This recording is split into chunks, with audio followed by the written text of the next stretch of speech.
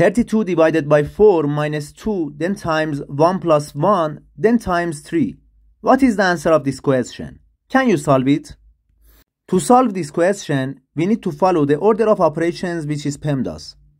PEMDAS shows the priority of the mathematical operations.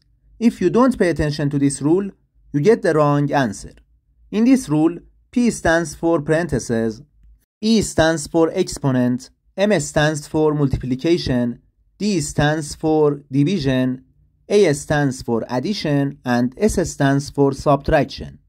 Multiplication and division have the same level of priority.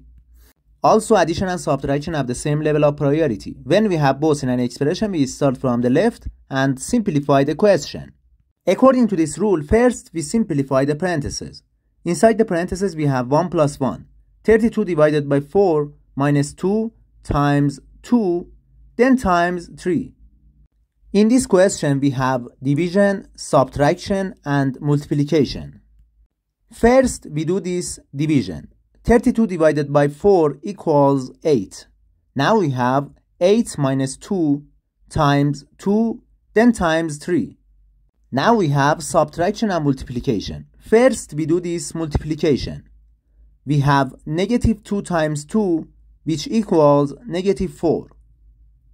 The question is 8 minus 4, then times 3. Again, we do this multiplication. Negative 4 times 3 equals negative 12.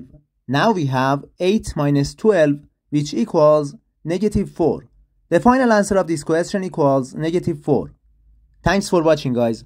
To see more math videos, subscribe to the channel. Goodbye.